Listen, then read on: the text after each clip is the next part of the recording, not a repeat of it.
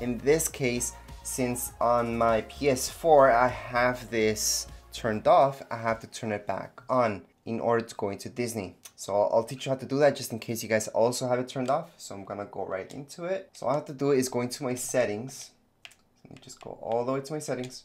Once I go into my settings, I will see all these options. Let's just go all the way down. We're gonna see system. Under system, here it is.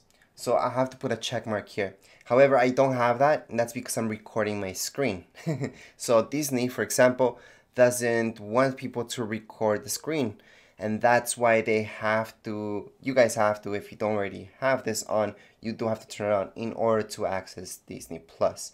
Okay, and there's a few other apps out there as well that do the same thing, just so people can't record the episodes and everything that's going on once you guys play something there.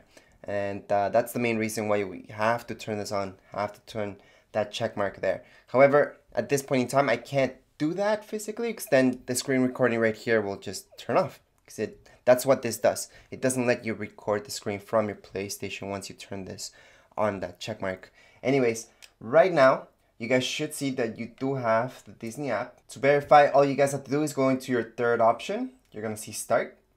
And from here, if you just scroll down, you're going to see all these options. And here's Disney, as well as Netflix, Prime Video, and then we can download other stuff from the store itself.